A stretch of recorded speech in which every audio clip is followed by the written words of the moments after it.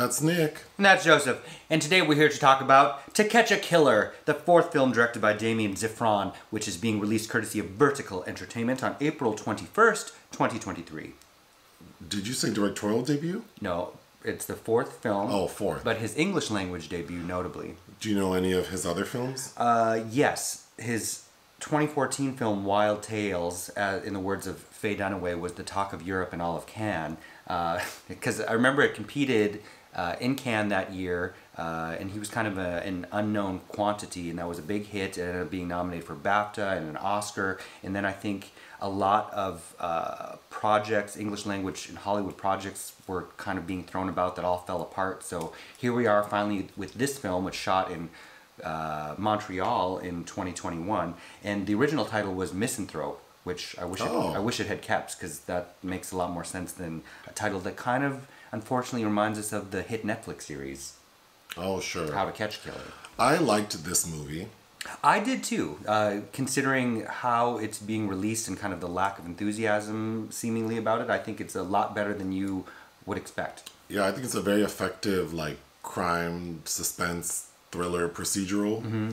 Okay, Baltimore, New Year's Eve. A talented but troubled police officer is recruited by the FBI's chief investigator to help profile and track down a disturbed individual terrorizing the city. I don't know if this description is correct, because it's saying that the FBI's chief investigator is Ben Mendelsohn, but I think he's like the police chief for the Baltimore PD, right? No, he's FBI. Oh, he is? Yeah. Okay, so the troubled police officer is Shailene Woodley, and the film opens on New Year's Eve with this mass shooting. I believe 29 people are killed. So the FBI chief investigator, Ben Mendelsohn, I think the weakest part of the story is how he recruits her, but he does, and with her help, they track down this killer. But a big portion of the film is how the police, the media, the mayors and governors' offices, along with the FBI, them all working together, they're really working against each other, because everyone wants to get the shine first for catching them. And we see how the media meddling and releasing information doesn't help. But so I thought that was very effective. And then we're chasing this killer who we ultimately catch. But at that point, Ben Mendelsohn's character has been fired. So they're kind of they've gone rogue, he and Shailene Woodley. But they catch him, and Ben ends up getting killed. Shailene convinces the killer not to kill her and surrender. But then of course the police kill him. And then Shailene is left to reap the rewards of her efforts. Which, because of the bungled efforts of the FBI for firing the man and the woman that would find the killer, she's offered kind of a deal in exchange for her silence. Which we can talk about. Okay, so what did I like? I like the story. I think it's well written. I think all of the performances are strong. I like the way the film looks. I do too.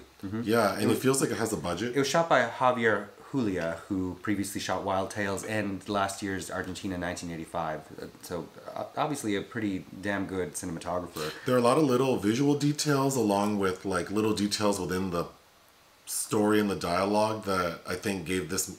It definitely made the film feel elevated. There's a lot of texture. That's the word. That is lacking in a lot of films that are a bit more vague or maybe not as well researched. Because even right after the first shooting and the killer has bombed out the area where he was shooting from, the ballistics team is doing this thing with lasers that I thought looked really good.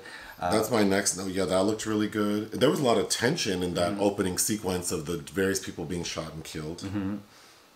I have to laugh, though. Every time you see Baltimore, I think of John Waters. So this is clearly not the John Waters portrait of Baltimore. Because I actually thought it made Baltimore look, despite the heinous killings going on there, like a pretty nice place to live.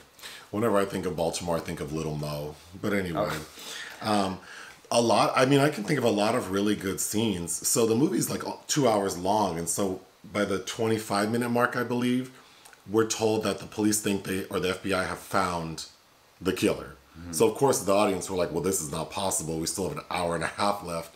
So they end up cornering this kid we find out is a high schooler who's Middle Eastern, and they're throwing all these stereotypes on him, he's a prime suspect. But he also fits a behavioral profile. Right. Yeah. And that kid ends up committing suicide, and then the explanation for why he might have, because of all the bullying he would have received. I thought that was very powerful.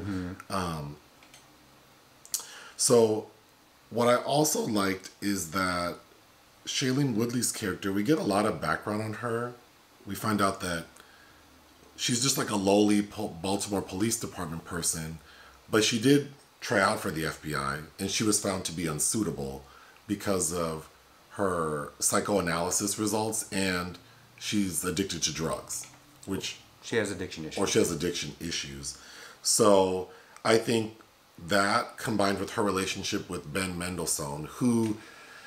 The way he sort of scopes her out is he is briefing all of the police people, and then after he's done, we see that Shailene and another cop are in like the break room, and the other cop is talking shit about Ben Mendelsohn's character.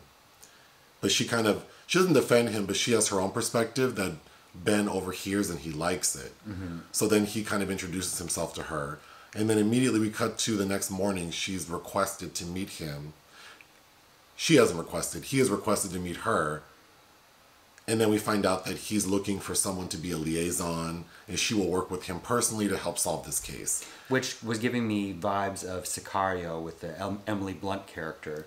I felt like for a situation this serious, it felt a little flimsy that he would just rely on this random person, and he invests so much effort into her. He does, and at first we think it's sexual tension until we find out he's gay, but it very much is also giving that Scott Glenn, Jodie Foster scenario in Silence of the Lambs as well. Yeah, I like that little sort of twist that his character is actually gay. Well, because he has she asked how long he's been married, and he said since we were able to, and I'm automatically like, oh, he's gay, and then the next scene, and then we meet his husband. So I think the best scene in the film is, so the killer who opened the film with the 29 kills, we see him walk into a mall, or we believe it's him, and he's doing all these weird things like changing and eating, and it's a pretty long scene, which culminates in him killing like another 25 people. I thought that like 15-minute segment was very, very good. Yes, well, especially we also watched this film on a day where there was another mass shooting. Unfortunately, but then included in that segment is we get so we watch it all happen, and then we watch the FBI looking at surveillance of him doing it and picking out little clues. I thought that was super well written and creepy. Then we immediately, then Shailene's character is working with another person. Oh, Jovan Adepo. And they are forced, because we see in the footage that the killer threw his shirt in the dumpster, and that trash was taken to the landfill. So they have to go and like search through the dumpster. I thought that looked really good. Yeah, the production's quite... There are also some really cool upside down shots. What do you think those were about? Of this, like a world turned upside. Every time I see that, it's like we're about to enter, the world is topsy-turvy, we're upside down. I liked it. There's a scene with her swimming in a pool upside down. Then another good scene is Ben Mendelsohn's fighting with the police department in the mayor or governor's office about releasing the footage, because everyone thinks that that'll be beneficial. Like maybe citizens will recognize this killer and turn him in. But Ben Mendelsohn is like, no, that's going to open up a new can of problems, but they do it anyway. So then we get a long segment of the Jimmy Kittredge show, like this live like news talk show. And we start getting people calling in, not being helpful, which is exactly what Ben said would happen. And then we get one guy calling in basically saying like, he's like a Proud Boy type, like there's like a hidden army in this country and we're going to get you all. So then we get another really good scene where Ben and Shailene and everyone go and follow this caller, because of course they trace the call. And then we get a scene in like a CVS where there's a shootout.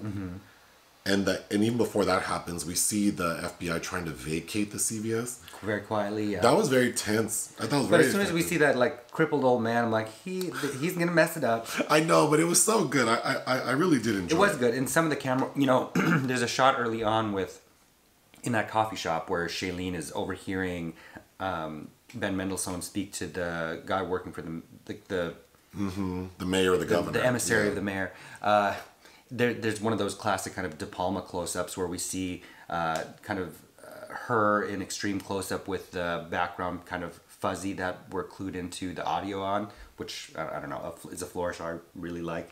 I think it was an interesting take, because usually we see these things and how so many investigations are bungled because of multi-jurisdictional issues. And the reason, because Jovan Adepo's character, Mackenzie, has a line about how friendly fire is what brings down a lot of investigations because someone wants the credit. And they're all kind of, it's not so much as maybe Mendelsohn wanting the glory, it's that if he opens it up, others will take him down, which I guess was not something I'd considered before as a possible reason for that was well put. Why these problems still exist between these law enforcement agencies. Another good segment is how the killer is found, or like their big lead, which is that early on in the film, the apartment that the killer used to shoot from was empty. So they're like, we need to figure out how this person got the keys. And then they hone in on like 3 maintenance men type people. And one of them, Shailene has a bad feeling about. And then after everything's kind of gone awry, she's like sitting in the bathtub and it comes to her that the one guy she felt weird about, he was outsourcing work. So it's probably one of the people that this contractor was outsourcing work to that he didn't want to say because that was against his contract, is probably the killer. So her going to his house, confronting him, I thought that was all very it provided me with what I needed. And then they get clues as to the killer, and he used to work at a slaughterhouse. They go down there. It all just escalates very quickly but very strongly. I was very satisfied by it. And the killer, Dean, is played by Ralph Ineson, of course, a pretty good character actor. I don't know if you remember him as the dad in Robert Eggers' The Witch. He has a very commanding kind of voice and presence. And a good part about his character is usually in films like this, when we finally meet the killer, everything happens very quickly where they're taken down. But in this movie, we meet Dean, the killer, and he gets a pretty long monologue with Shailene after he's killed Ben Mendelsohn and his mother kills herself. Because she's like, boy, if you don't get help, then, I mean, it's over. And no matter what, I'm out of here. And she kills herself. But we get a long monologue between Dean, the killer, and Shailene, and him explaining what he wants her to do, which is basically like, I'm going to let you kill me and light me on fire because I don't want the police to have my body. But then as she's agreeing to do that, police show up. And then he gets mad thinking that she double-crossed him. And they have kind of your standard scene where the two, like in every other movie like this, but she does convince him to not kill her and surrender. And then, like I mentioned, of course the police come in, guns a-blazing, and kill him. We should probably wrap this up, though, because my battery's dying. What else do you want to say? I kept thinking about comparisons with the different, how this film in today's world is a different kind of tension than, say, something like Silence of the Lambs. And I kept thinking about implosion versus explosion, which, previously I think we used to be scared of what people were doing in the deep, dark secret of their lives, which, is still scary and still happening. But now we're living in a world where this is kind of the terror that we live under, where it's exploding everywhere, it's happening everywhere. So to me, it's hard to compare those two, even though I was thinking about it and how there are a different set of mechanics at work. Is what I kept thinking. It's like, because the Silence of the Lambs is technically more terrifying to me because it's hitting something in like the subterranean part of my mind, where this is something, a cold hard reality that we're dealing with every day. We were going to explain the deal Shailene gets. So when everything's said and done, the governor, the mayor's office, whatever, want her to sign a thing saying that she won't talk about how they bundled the case, like the FBI and the police department. And she's like, no. But they go, the deal she gets is, you need to make me a special agent for the FBI. You need to give a posthumous Medal of Honor to Ben Mendelsohn's character. And you need to make sure his husband gets his pension. And if y'all play games with me, I'm going to blow up your spot. And then we see her walking away. I was very satisfied by that. I was it was after seeing a lot of films that just aren't very satisfying, or maybe could have been if A, B, C, D, E, F, G had transpired, because every film is a collaboration. I was impressed. What's the director's name? Damián Szifron. Good job, Damián. Who's directed the most, I think it's worth noting, the most successful Argentinian television series, The Pretenders, and Wild Tales is considered the most successful Argentinian film of all time, apparently. I think I'm going to give this film 3.5 out of 5. Okay. I thought it was very good. I think you should watch Wild Tales. Okay. I'm giving it 3 out of 5. Anything else? No. Hit the thanks button. Listen to our podcast. Bye.